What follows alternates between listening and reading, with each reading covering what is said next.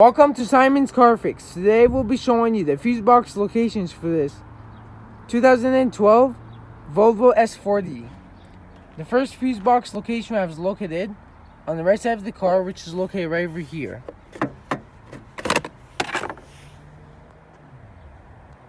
Here are the fuses. Here's the cover. And here's some information about the fuses.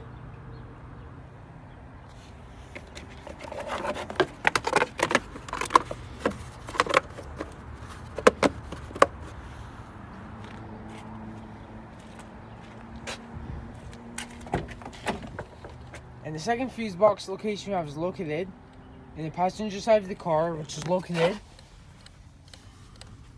right over here. This one.